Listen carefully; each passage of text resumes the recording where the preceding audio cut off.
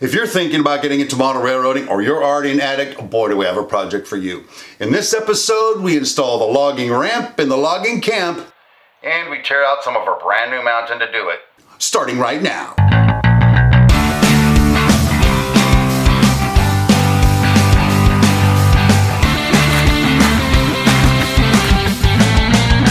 Hey, welcome to It's My Railroad, the how-to show for regular people.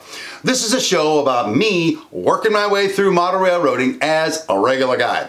I've learned a ton. I show you my techniques, my tips, and all the things I screw up on. Anyway, it's a lot of fun. We're really having a lot of fun with the community. So if you're new here, consider subscribing. Hey, just before we get into today's episode, a little bit of housekeeping. Last episode, as I was making that log loading ramp, I used a bunch of logs to do it, and then I forgot to tell you guys how I made the logs. Matter of fact, I didn't even refer to it, did I? Sometimes it happens. So here's the deal. I made those logs the same way we did in episode 108, how to make logs. There's a card above my head, a link in the description that will take you there, and you can check out that video. The only difference is this time I actually applied that to some toothpicks that I used as little logs too. So there you go. Now we're all caught up. All right, so what are we going to work on today? Well, today we are going to install that brand new log loading ramp up in the logging camp.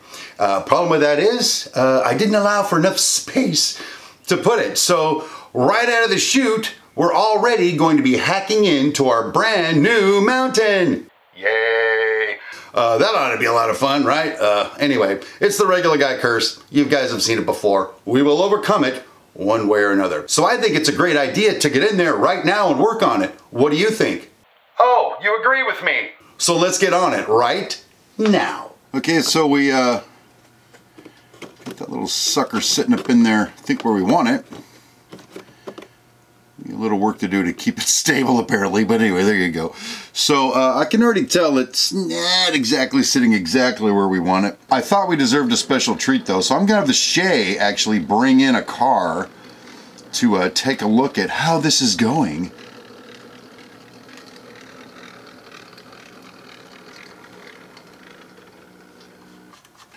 Well, right off the bat, I actually see a problem in that the top of these are supposed to be flush with the top of that car. So it sits up about, I guess, 1/8 of an inch too high. We can fix that though.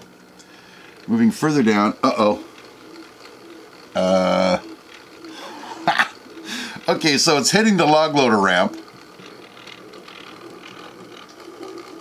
Yeah, okay, all right. Okay, before my my shade crew goes on strike, we're gonna just get them out of there real quick. And so I guess what we need to do then is, or what I need to do anyway, is go through and figure out how to lower that 1/8 of an inch and to square it up on the tracks. Now to move it back, we've already established that there's this issue here that we tried to address when we built the mountain. And I think it's looking like it's hitting right here. So I think some way we're gonna have to go through and cut this out a little bit, get this set, and then try to figure out a way to feather back in the scenery to the log loading ramp. I think for starters we need to just take this down further right here, that little piece. Let's just see if we can get in there with the old hobby saw and make that happen.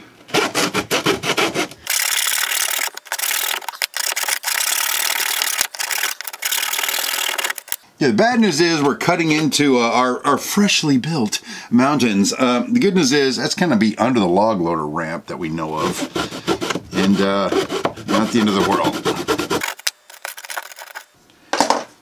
Another quick little test fit. Well, I got us pretty close in my humble opinion. Let's have Mr. Shay bring the car back in.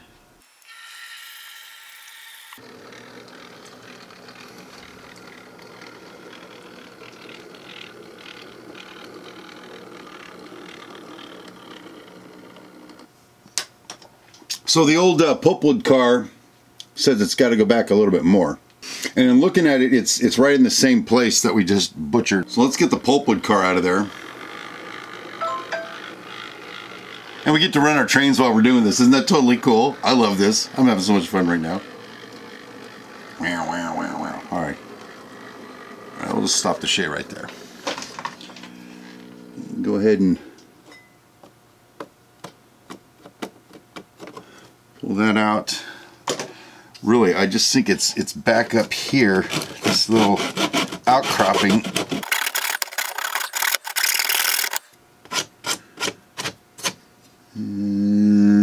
Well, I'll set this little guy back in there.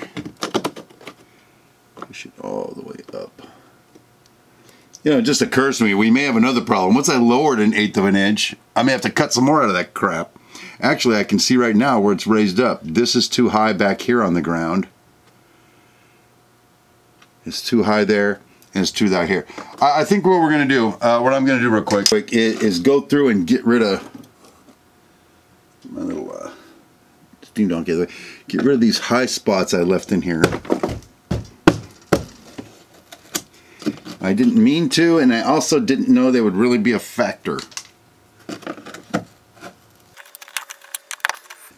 I think what I'll do is get it close with this, and then I can trim the legs in the couple places it's hitting.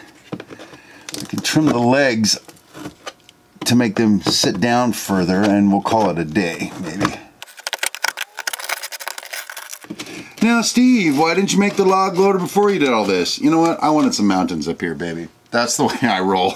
I just wanted to see some mountains with some green on them, and actually be able to run trains up here feeling like I'm in a logging camp of some dimension. All right. Shoot, one little piece left.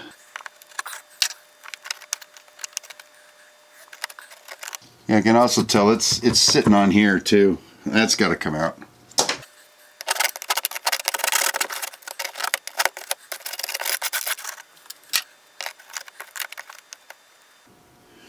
Much closer, anyway, to reality. It still sits up too high, I think, but let's bring the shay back in, shall we?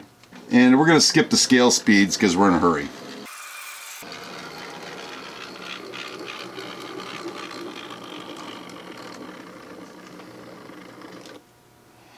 Well, it gets to the end, but my friends, it's way too close at the end. We have a little bit more to take out, I'm afraid. And checking the height,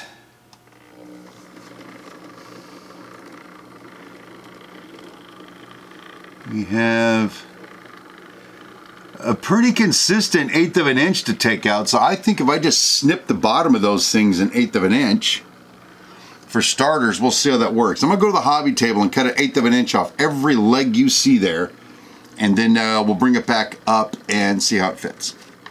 Okay, so there's the finished product with the butchery we had to do. I had to cut this down pretty low. Again, you're not gonna see any of this because of the retaining wall, so I don't really care. I had to cut this back in a little bit right here because of the legs I put in the back of the log loader wouldn't fit. So I just notched those out. No big deal there. Putting the log loader back in its place.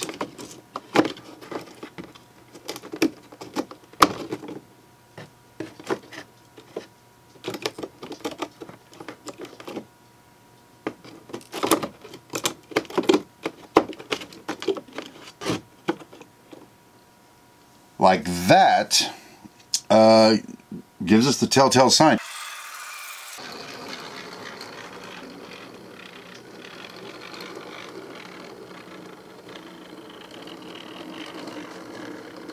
Shay makes it all the way down. Nice.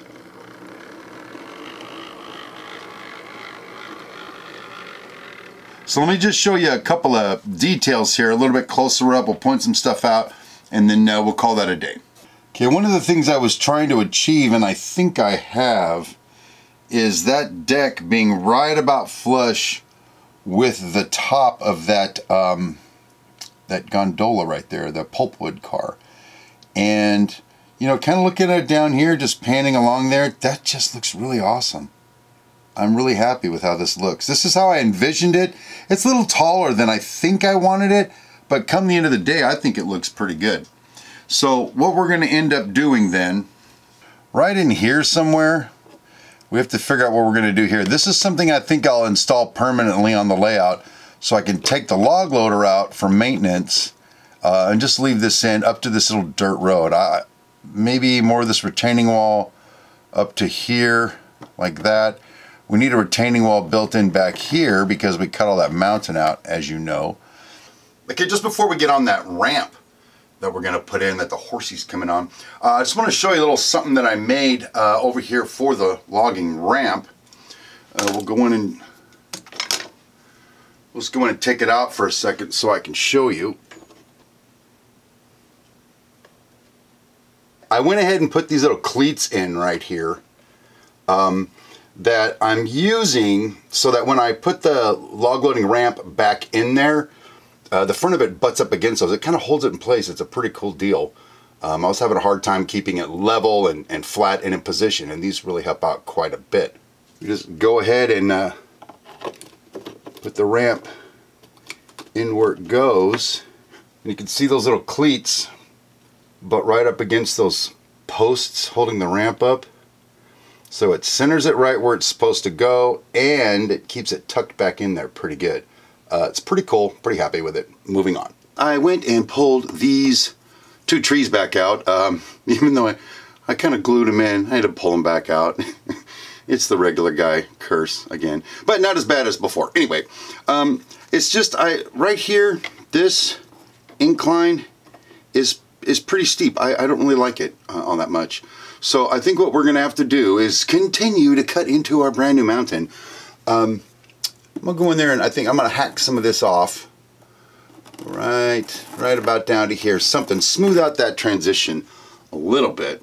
And then, you know, we're gonna put some dirt over it. So we'll camouflage it. We're gonna have to do some painting as it is. But I think for right now, I just wanna go through and see if I can hack that down. So I guess the first thing we'll do is go ahead and pull the old log loading ramp out so we don't beat the snot out of it while we're doing this. And then we'll go ahead and get the old keyhole saw out here and see what happens.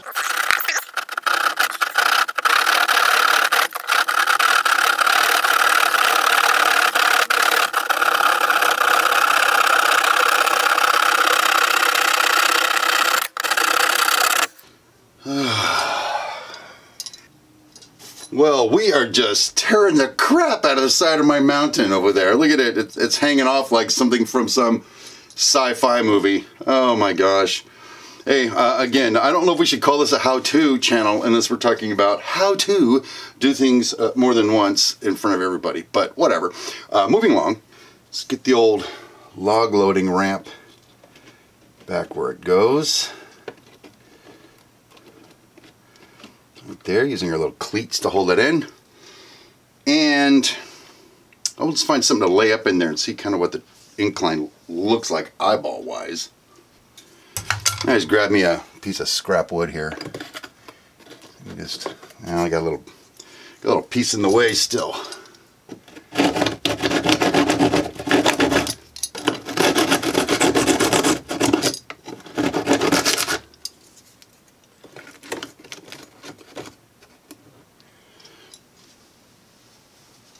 I don't think that's such a bad incline right there.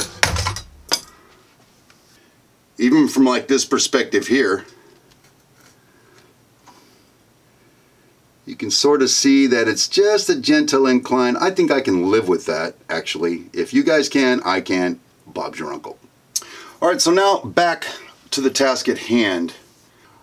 I was saying earlier that I might want to just put that in place and only have the log loading ramp movable. I think we still might do that. So I think what I'll do is build me a retaining wall that's basically the height of from here to here, and set it up in there and then sort of score along where I want it and then just cut it off to get the angle I want. And then I got stuff that's like this that are straight up and down, but it'll sort of retain up like this, and I can sort of sculpt it into a piece and then put some kind of start putting the deck on after that. Anyway, that's kind of what I'm going to try. I've never done this before, and I keep saying that, and it keeps being true. So let's get her done.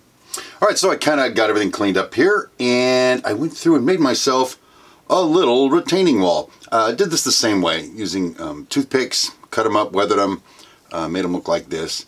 Kind of digging it, to be honest with you. But there's something that we need to take a look at. When I put this up here, kind of like this, because there's going to be a retaining wall there. Not that one, but it's going to be something like that. And then we put this up against there.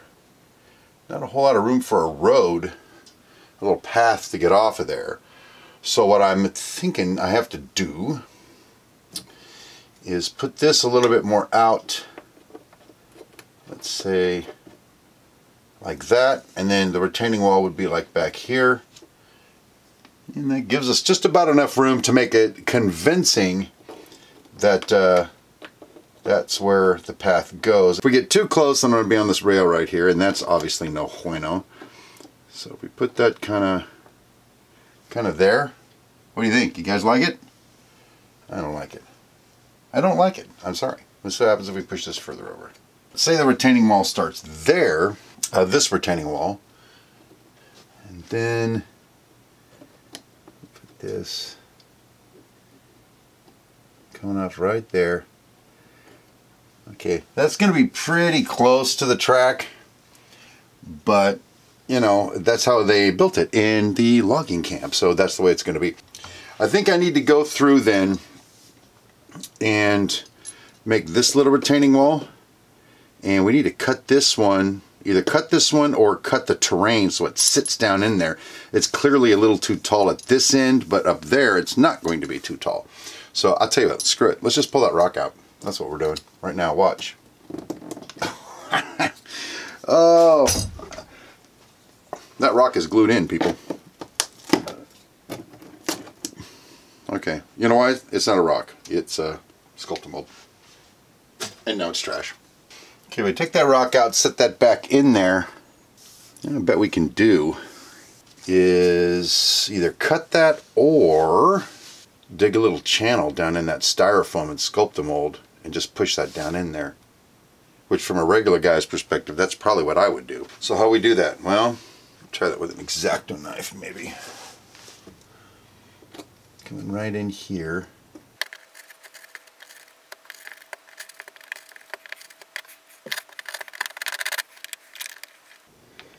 That's close. Need to go down a little more, right up to about where that tree stump is. Well, that retaining wall is level, which is cool. I like it like that. Little close to where the skeleton log cars go. For the heck of it, we'll bring in a pulpwood car because I have one handy. See, that's about as far as they're going to be able to go. If we go any further, it's going to hit that wall. I think I need to swing it around just a little bit more. I'm not happy with that. I ended up just pushing that back a little bit here. Still leaving a pretty wide path, at least for the sake of what we're doing. And push that back that way a little bit more. Okay, well I like that. Who's with me? Yay, everybody's with me. So what happens now in my grand scheme of things is, whether it's hard to see or not, I don't know, but I need the path, the top of the path, to be at the top of that log, and I need the bottom of the path to probably be at that log, the top of that one. So that's 1, 2, 3, 4, 5 logs down and 1 log down. Now I guess I got a couple of choices. I can either just cut that diagonally, which I don't think will look right, or maybe go like 1 log, 2 logs, 3 logs. No. 1 log, 2 logs, 3 logs, 4 logs, 5 logs. Maybe we'll do that. We'll just take out 1 log every 8 feet or whatever that is, and then cut it all up. Alright, I'll take that back to the hobby table and do that. While I'm at the hobby table, I'm going to go ahead and build me this retaining wall. And once we have those together, I think we'll go through and add the dirt and all this, and I think that'll be pretty close to buttoned up. Okay, so there we go. Got the new little retaining wall in back there. Kind of happy with the way that came out. I had to do a little more digging down in here to sort of set that and get it level. I guess I could have trimmed the bottom of it, but I kind of like it looking like that. A couple of problems as we continue to deal with this that I'll show you here right now. So as we scan along here, we can see I've got this area right here. I'm going to fill that in with some Sculptamold, but I'm not certain how it's going to come out because it's kind of the rock thing here, kind of overhangs. Might need to do some terraforming there. Not really thrilled by that at this juncture, but you know, it is what it is. Back up in here, of course. Oh, there goes my wall. Back up in here, of course, we're going to put the dirt path that leads out. That's not going to be such a big deal. But as we scan along, we come to these two deals right here. I don't know what I was thinking there. I got to just knock the edge off of those. And then we're going to Sculptamold all back through here. Then repaint it all. I think it's going to look pretty good when it's done. And we're back in the studio. Yes, got the log loading ramp installed, finally up in the logging camp. Next week we'll put some Sculptamold up there, paint it, and fix up the scenery all around it. And then we're going to move on to the other details in the logging camp. It's going to be a great episode. Make sure you tune in. So this is the kind of stuff we do here on It's My Railroad and Sidetracked. If you haven't subscribed, why don't you just do that now. Make sure you like and share this video with somebody. Don't forget to connect with us on Facebook. And until next time, my name is Steve Brown. Rail on, my friends.